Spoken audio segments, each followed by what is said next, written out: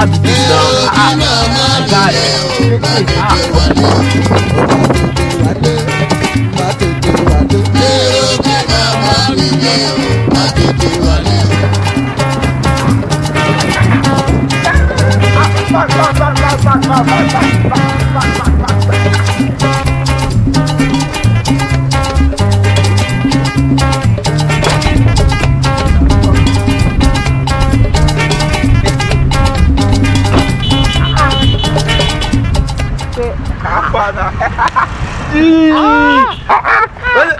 Who take this guy send you work? Where you go now?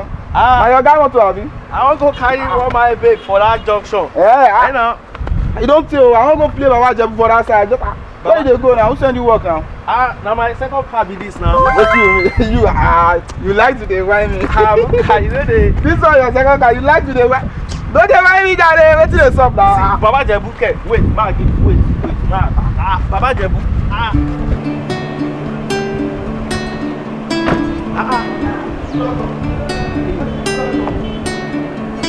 Yeah, what's with this? My check now. I might now go down.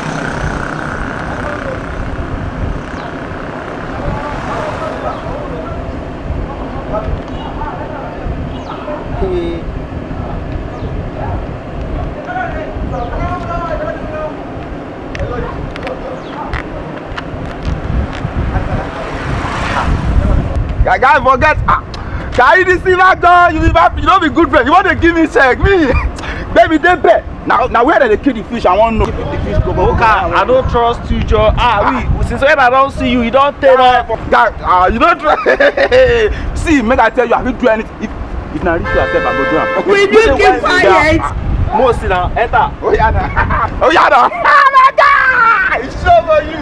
Hey. Ha, Muka. Ma, show you way.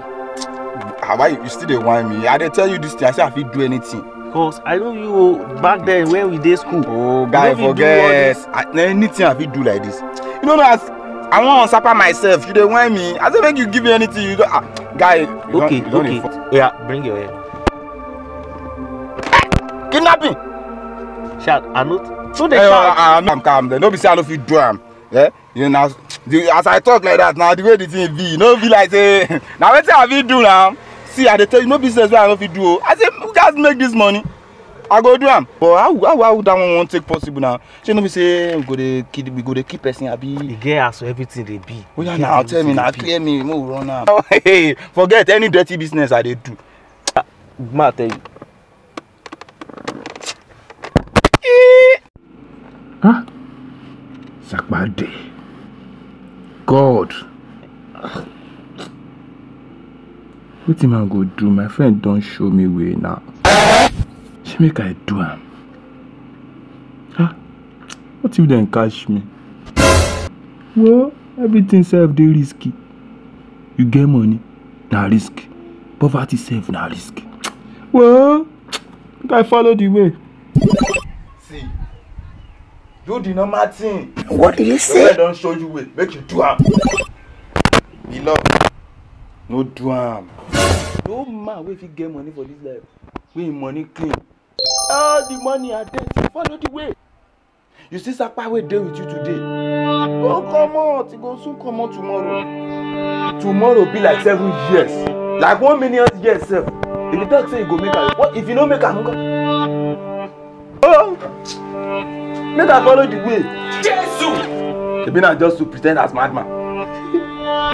The check wey my friend give me sef. Just one cash. He make am.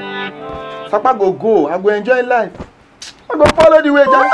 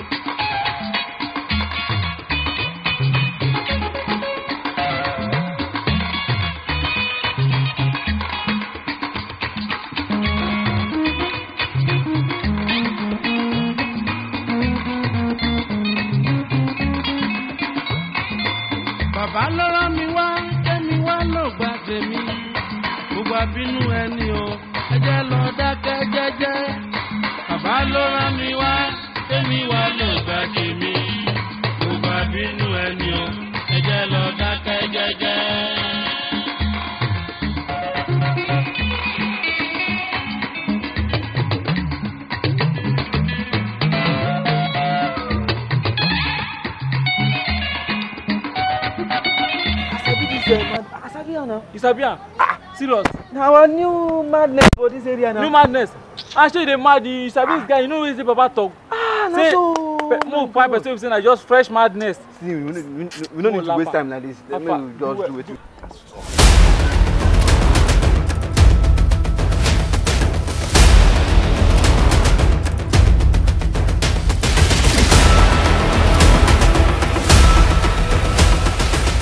What? No, nothing. You see for Gary? No, forever. Cassava? For Agbado? Yeah, for Agbado. Exactly. Agbado. Yes.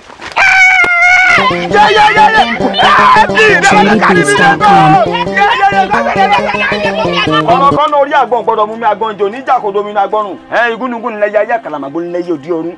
Ilé ilẹ̀ yẹ ìbílẹ̀ àwọn mílà nìkan ló ṣe àwọn olóde tàṣẹ. Ẹ̀yọ́ mọ̀ mi. Ṣé wọn wọ ẹ ti lówó? Àti lówó. I'm not a madman. shut up, Joe. You're a madman, Joe. I'm not a madman. This is a madman. See, he's just mad this morning. Fresh madness. No, Joe. I'm not mad. I'm okay. I'm not mad. Fresh one. Okay. You go know soon. Saka lawo de oye grimole lawo de gbarimo lawo de gbari kini àwọn to de teda. My students, ẹ ti ṣeyan mu wa. You are bringing wrong person ni. Baba, this one a fresh madness now. I said it. I said I'm not mad. This one Baba, let go. Baba, sit down there. Stay down there. If I slap your mama for see, you never spoil you. Okay. So ba ni ko baje o. Okay. You never spoil. You go change the package ni. Thank God. This person will be like say he want mad. We never mad. Okay.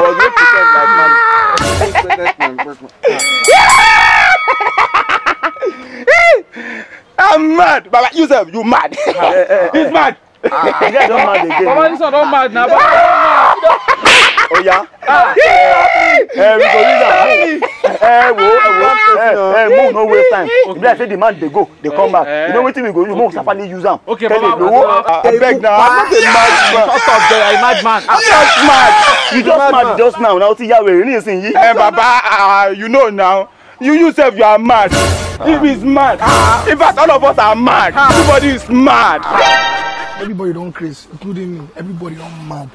Me self,